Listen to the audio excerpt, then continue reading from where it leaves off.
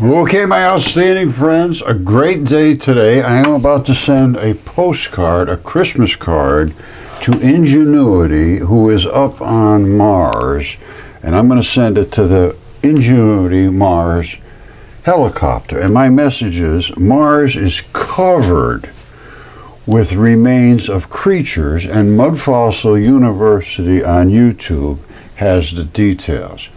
Here's the details that they are missing up on Mars, and I've been studying this since 2014 when the Curiosity rover went up there and discovered the Mars crab, the Mars blueberries, the Mars Morse code, all biology. Let's take a look. Okay, this is one of the things that is biology, is the Mars crab. That's the Mars crab. That's a vein. That's the artery. This is all what they call muscle sarcomeres, with all these blocks in them, connective tissue, and all the gooey stuff has just eroded away and just fallen out as dust. And here's what sarcomeres actually do look like. There it is right there. That's what's up on Mars, and that was at the Mars crab. The Mars crab is feeding all of these muscle sarcomeres with blood. So there's one thing that's up there that's true. Now, and I showed Petra basically is the same thing. These are sarcomeres at Petra, virtually identical. No, well, they are identical. There's no difference whatsoever. And inside is all biology in Petra. And here's Petra from a long distance away. And these are nothing but muscle sarcomeres. All right, here it is from a very long distance away. Hold on. There it is right there. These are all muscle sarcomeres, just like up on Mars, and they carved Petra into the artery. It's just nothing but a big bunch of blood, like a blood clot. And all the rest is nothing but biology. This is a piece of petrified muscle I have here. That's the muscle, that's the tendon. This is the blood, just like up on Mars. The crab, the legs of the crab have eroded away on mine, but up there the legs are sticking out, which are nothing more than blood vessels that service the blood. This was the bone, and that is the tendon. The bone is missing off this piece, off this picture. But this is the tendon coming right off of there into the muscle. Exactly identical to what's up on Mars. No difference.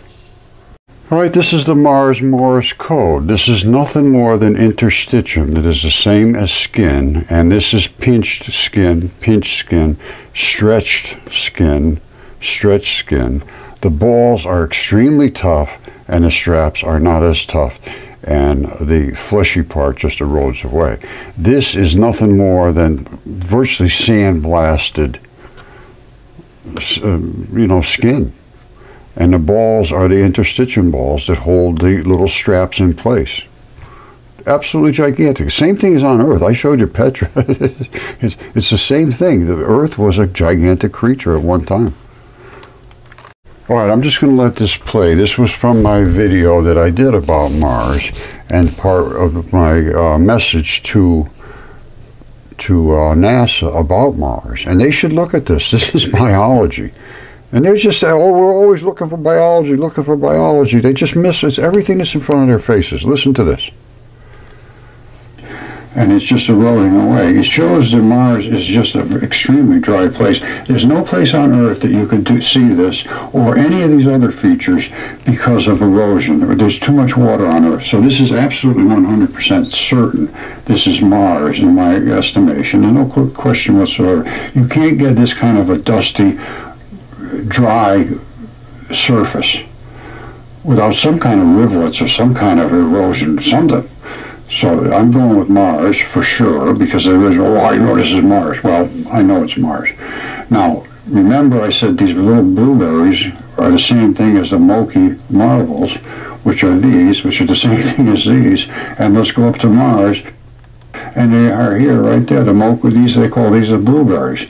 This is the basement layer. It's exactly the same as out in Arizona and Utah, where they have a basement layer and they have the same balls. And these are like mineral dense. They're some are metals. It depends how they preserved. because everything is dependent upon the conditions and what kind of, if it was pH, the acid, the salts, how long it was there, how hot it was boiled in that area, how deep the water was, how flowing it was there a lot of transition metals in there. When you see all these colors and these...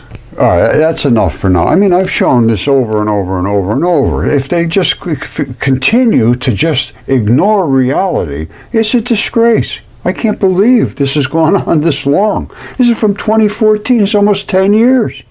It's almost 10 years laying in their face.